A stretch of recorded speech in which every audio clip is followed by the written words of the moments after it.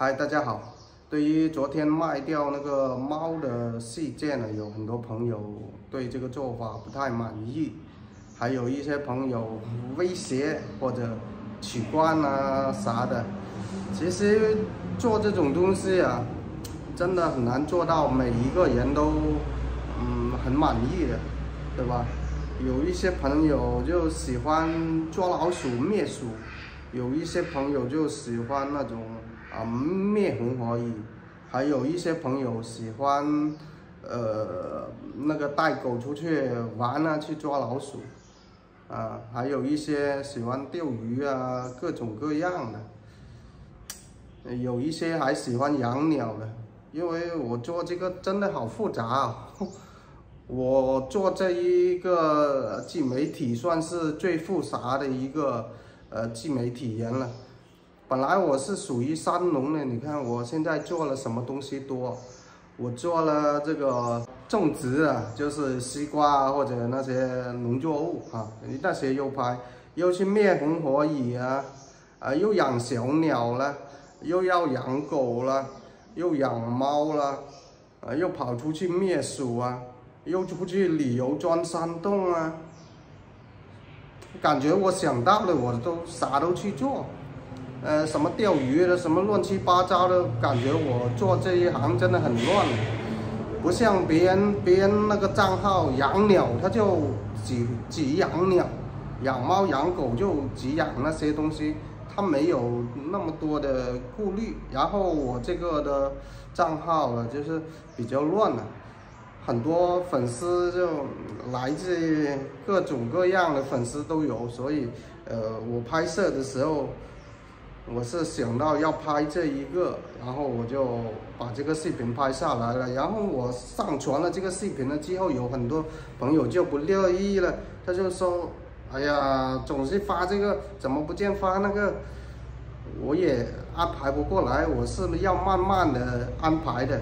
然后我也要去，也听朋友一些建议的，他们想要看啥或者有什么创意。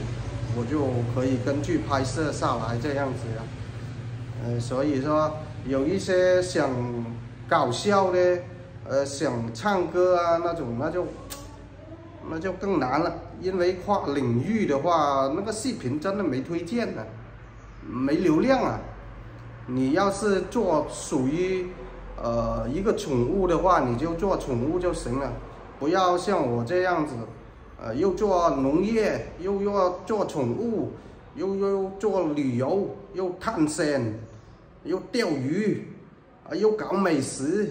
我去，我是跨领域的主播，所以我的流量真的很少。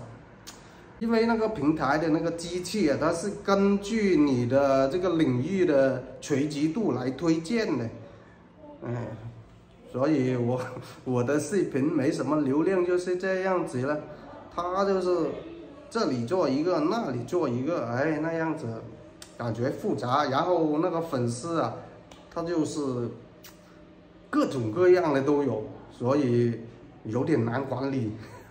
来，现在我给大家看一下，看你们看到就是我卖猫的这种情况，看你们会不会生气啊？反正我老妈就非常生气了，她一刻都待不住，必须要把它处理掉。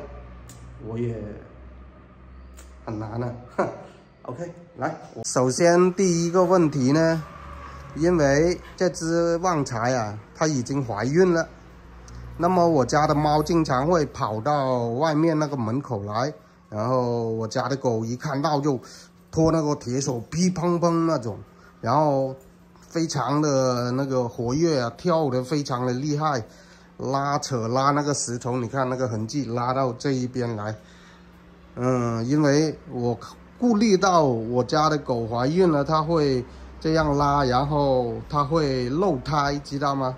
那个狗狗啊，那个狗怀孕了之后，它运动太剧烈的话呢，它会漏胎的，所以它怀孕了，然后它一漏胎，那就没有狗宝宝了，这是第一个问题啊。然后我给大家看一下第二个问题啊，那只你看，那只就是跳那个烟筒的那个猫，现在它就大胆一些了。那只猫现在还在啊。像那种猫这样养的话也不行，因为它不宠，就是不粘人，这样躲着的话，也不行哎。你看那个猫来这边拉屎，你看它的这个拉屎拉尿，你看那个猫是昨天卖的哦。在这里拉屎拉尿，一开这个房门呢，哦呦，臭气熏天。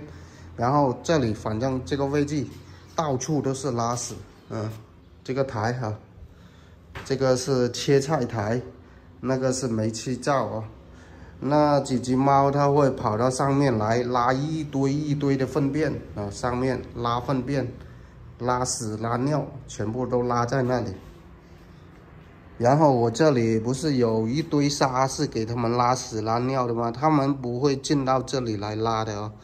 反正这个地板是随处可见，一早上一进来，一堆都是粪便。那看到这个就厉害了啊！在我们广西的大家都知道这个吧？啊，知道这个是什么吧？那个猫竟然拉屎拉尿，拉到这旁边呢，这里一堆，你说气不气人？那里还有一堆可能是粪便了，我老妈拿那个这种是喂鸡的啊，拿那种去撒上去，撒到那个位置上撒它的粪便。这个痕迹也是拉尿的，然后这上面呢全部都是拉屎拉尿。你说要不要卖？你看这里，你看这里都是拉尿的啊。反正一进来都是一堆的粪便了，怪不得我老妈她那样子说了。现在大家也看到了，要是你们家出现这一种情况的话，不知道你们会怎么办呢？以前我家也有一只猫，那个猫啊就非常的厉害，那只是母猫，我家养了10年那只猫啊，后来那只猫就是被别人可能放那个狗啊咬了，可能就是自己村里面的人，这种也说不定。反正我家养的猫养的差不多大，就3、4斤那一种，然后那个猫就不见了。那猫不见，你以为它跑去外面跑了吗？不是的，因为它跑到外面它会回来的，只是它跑去外面了，别人那个猎狗出去打猎，把它给咬了，别人拿回去煮了，你的猫就丢了。我家经常养那个猫到3、4斤这样子就不见了，就是那一种情况了。所以说我对这个宠物啊，我也是非常的喜欢。你看我喜欢养鸟、养狗、养猫。那个宠物的话，我看不了它们一些受伤或者痛苦的那一种感觉，那个很可怜，就那个心里面就很不舒服，必须要救它，或者用什么方法把它治好，就那样子。不知道这种算不算是一个爱心，反正很容易心生可怜的那一种啊。当然了，有一些朋友什么都不喜欢，看到那个猫啊狗啊过来他旁边，他一脚一踢一踩死就踩死那一种的话，我也不说了。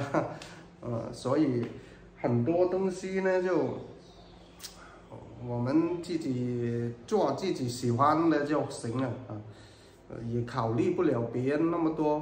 我把猫卖了，可能我看到那个好的猫，我还会买那个好猫回来，但是我不会养那么多了，养一只这样子就足够了。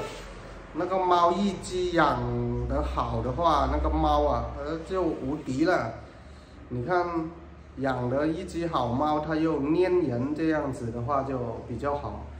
至少我拿回来那个猫它走过来不怕人嘛。你看刚才那只，我一开门进去就嘣，哎呦，好像那个炮弹要去炸它一样，那样子怎么行？整天连那只猫都不见踪影，这样子怎么养猫的了？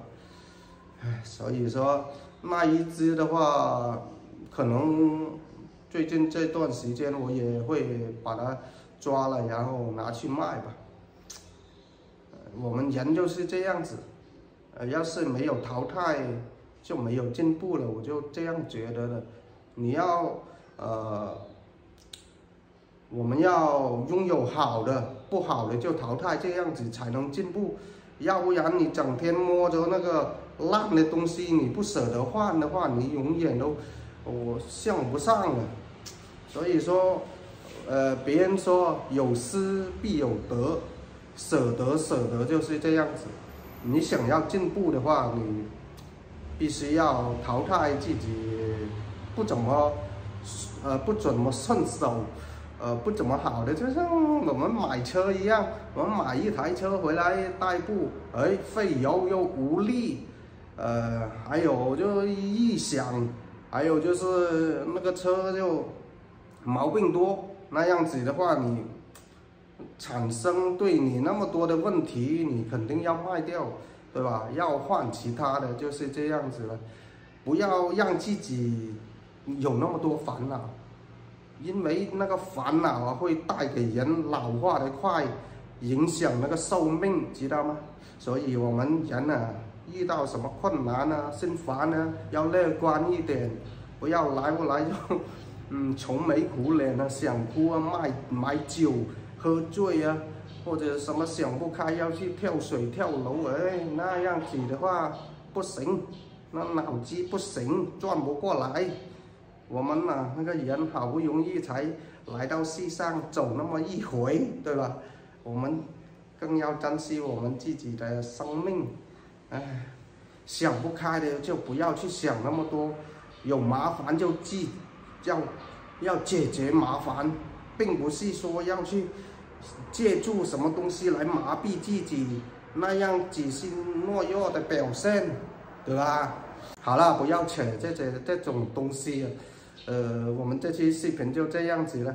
那些觉得我做法不对的取关就行了，因为我也顾不了那么多人，这个人又喜欢这个，那个又喜欢那个，又威胁我不发这个我就取关，那样子我真的没办法满足你啊。要是我能吃销遍的话也不够，几十万、上百万的粉丝，每个人要求我做一个的话，我不是被大家给整死了吗？对吧 ？OK， 今天视频就到这里了。